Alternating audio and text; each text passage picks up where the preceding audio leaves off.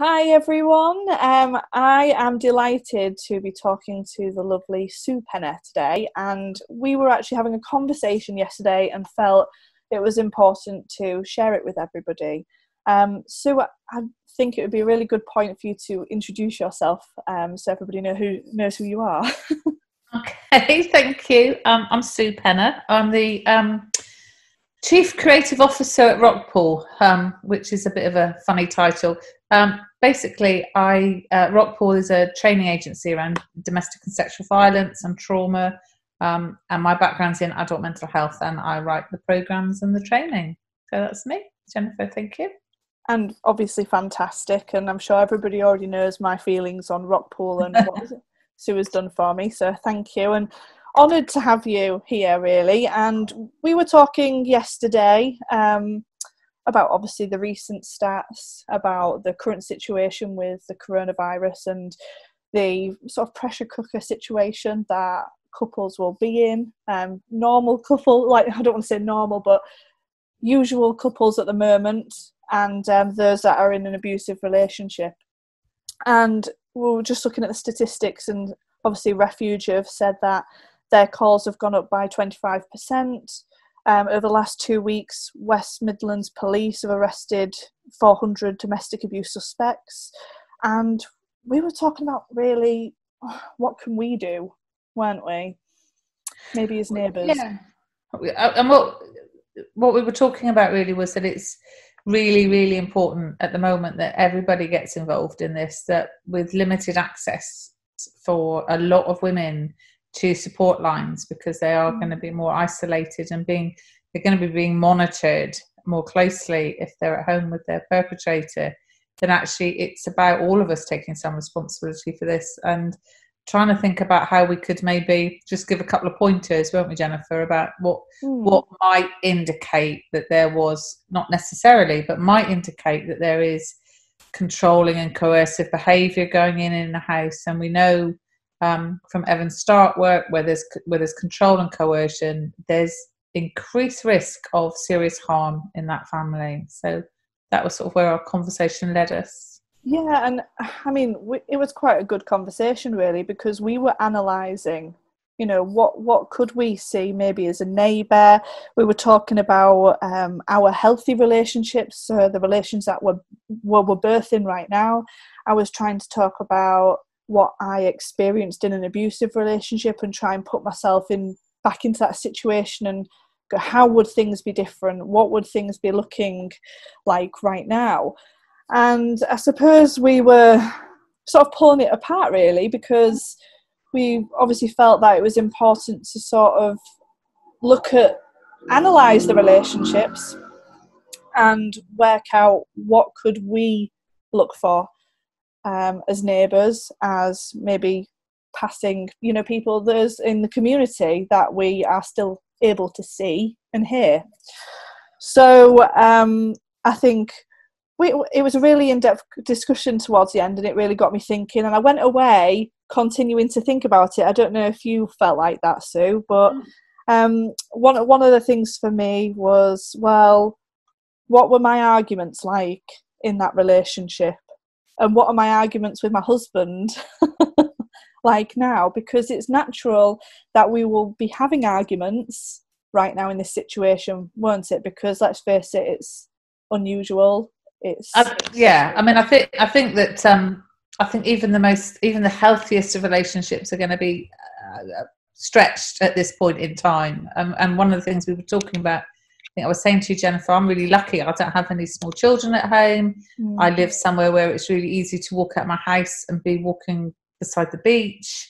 So we've got lots of outlets, but it's still, and even though we are used to working at home together, there are certain coping strategies for dealing with our stress that have been removed from us. So my husband's coping strategy is he likes to play tennis, competitive tennis, and exercise, and go to the gym. And both those things are not an option at the moment. So he's having to find alternative ways of dealing with his sort of energy and his sort of pent up energy. But in most families, suddenly the pressure is hugely on to be, school teacher and cook and do all the things that we wouldn't normally do. So I would expect there to be increased tensions within families, and that might result in people shouting at each other a bit, you know, kids screaming. Yeah, and that was why it was important to have that conversation in terms of what would the difference between the normal tension, the normal arguments that we're bound to have, and an argument or a situation that an abusive, situation is happening in a household. So we were trying to we sort of passed ideas, didn't we, and gave different examples. And I was saying that with my husband now, if we have an argument, we sort of separate in the house for maybe half an hour, come back, say sorry in front of the kids if we've had an argument in front of the kids to show that forgiveness, and we get on as usual. Obviously, I think, Sue, you were saying it maybe a bit longer than half an hour. Yeah, I'm not sure that we managed to resolve things in half an hour. But also what came out of that conversation was I live in a terraced house, so I have neighbours on each side of me, and was thinking about what I hear now that maybe I wouldn't have heard before. So they're not there at the moment, but I know that when one of my neighbours has their grandchildren to stay, I hear children running up and down the stairs, which is fine. But so if I was living next door to a family at the moment and they were at home with the children, I would be expecting to hear noise that I didn't normally hear because the kids were at school all day. On the other side of me, I've got some professional rugby players, and they can certainly make a lot of noise, but I think they're fine. I'm not quite sure what they're doing in there, but I think they're fine. So I think out of our conversation, what struck me was that actually if you live next door to a family and you don't hear anything, if you don't hear a change now that the kids are off school and everybody's in the house, that would concern me, because you'd expect there to be, some raised voices in terms of people shouting from one room to another or kids running up and down the stairs. If you live next door to a family and they're shut indoors and not in their garden, and you're not hearing them, that would make me a bit nervous about what was going on in that family. And also the sort of type of argument that you would have. So obviously we've spoken about our arguments with our own husbands and what that might look like, it being quite equal, you were saying, which was very interesting, trying to dissect an argument and what you're hearing through those walls. And I think you were talking about how obviously in an abusive relationship there's not going to be that equality within an argument. No, I mean what happens in the arguments that in a healthy relationship is that although of course with all the best will in the world you try to avoid raising your voice, personally speaking that happens. My husband and I can be quite loud, but there's an equality in the pitch of it. As it goes up both of us.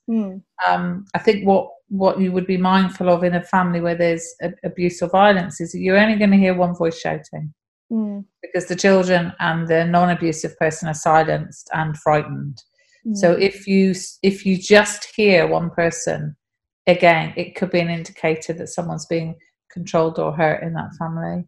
And it's almost like we also talked about the responsibility, how the responsibility may be on the female to ring up a support line, but actually this, having these observations and us making those observations as neighbours, that gives us a bit of that responsibility and care for those people that are maybe in that situation, and maybe if we're aware of these things that could potentially, as flags, that could help that person out of that situation, hopefully. So we obviously spoke about the arguments being one-sided, unnaturally quiet, and I also think that quietness after an argument. So obviously we talked about healthy relationships, you come back together and normal level of noise probably resumes. But if you've got that unnatural quiet after that one-sided argument for maybe even days, depending. I obviously mentioned that when I was in that relationship, there were times where we would have that argument and I'd get weeks of silent treatment, and and you would be able to tell perhaps as a neighbour that things are unusually different. Yeah. And I think also the most obvious thing is that if is that you may see someone in the garden doing something with an injury, and you need to not be a bystander. If you see that, you need to. I mean, one thing you can do is just ask, "Are you okay?" Which gives that person an opportunity to say. Of course, they might be too frightened to say, but I think we have a responsibility to report those things, that we can't just, if it's harmless and it's hasn't been caused by somebody else, then that'll be fine. But I know that the police want us to contact them because they're relying. We're providing the intelligence, the intel. Really, the community is the people that are providing the intel at the moment to save lives. Yeah, and so we're seeing injuries, and we also sort of covered not being able to see that person. So on one hand, seeing somebody maybe in distress or having a physical injury, and then on the other side, them not actually coming out of the house at all, because we're not in a situation where we're not allowed out the house completely. We are allowed to go into the back garden or to the shop. So have you seen that person come out of the house? So I think that's maybe another, thing to look at. So I guess to summarise, we've got 4 points there. Yeah. One, have things changed? Have things, heightened? Number 2, are the arguments one-sided? Number 3, are things unnaturally quiet? And number 4, what can you see? Injuries, or do you see that person at all? So I think it was really interesting to sort of have that conversation and dissect things, and I'm sure there'll be other things that we haven't picked up on that other people will be able to, just take that time to observe and maybe witness and see. So if anybody did have anything, please do, let us know. We could add it onto an article, a post, or I think that would be really interesting, because I think that there's potentially out there a whole community of volunteers that are now going into people's houses to support them, and it would be really helpful maybe for those volunteers to know what they should be looking for. And again, I was talking to to somebody the other week who was saying that even though they were clearly in distress in the house and shouting, and there was the sound of furniture being upturned, nobody either side of that person called the police. If you hear that, if you clearly hear sounds of a fight, please, dial 999. And also, if you're listening and perhaps you're in that situation, you can call 999 and then press 55, if you're not able to say anything. So I think that's important. There's other national, domestic abuse hotline out there. There's services across the UK that are still operating in different ways. But, urge to look on Google, just search for the local area or get in touch with somebody. Don't live in fear. It's not a nice situation to be in at all. It's just so difficult, isn't it? And for neighbours and friends and family to have that observing and to do maybe the right thing to help support that person, that would make a difference. And I guess what I just want to say, if there is anybody out there listening that's in that situation, whatever you're doing at the moment to survive it is fine. Whatever compromise you're making, however much you're doing what your perpetrator wants to keep you and your children safe, that's fine. You mustn't be in a position where you are thinking that you should make changes in the home or make things different if you can't do it. It's fine. And when this is over, if you can't get out now, when this is over, there are services there that you'll be able to access. Yes, definitely. So important for all of that. It's a difficult time for everyone, for services and for those that are living in those situations. So thank you, Sue, for having that conversation with me. You're welcome. And if anybody wanted to find out more about Rockpool and what you do with your training programs, where would they go? Just go to our website, which is www.rockpool.life. Thank you. Thank you. And Abuse Talk is running, so you can join in #Abuse Talk every Wednesday, 8 till 9 p.m. GMT. We have people all over the world joining in, so you might have to check your time zone. But it's so important to continue the discussion, to continue raising awareness, especially at this time, and to have those channels open. So whether if you just talk to one of us on Twitter, Sue's on Twitter, I am, it's making that first point of call, isn't it? Yeah. So yeah. Thank you, Jennifer. Thank you for asking. It's always a delight and a privilege to do some work with you. So thank you. No, thank you.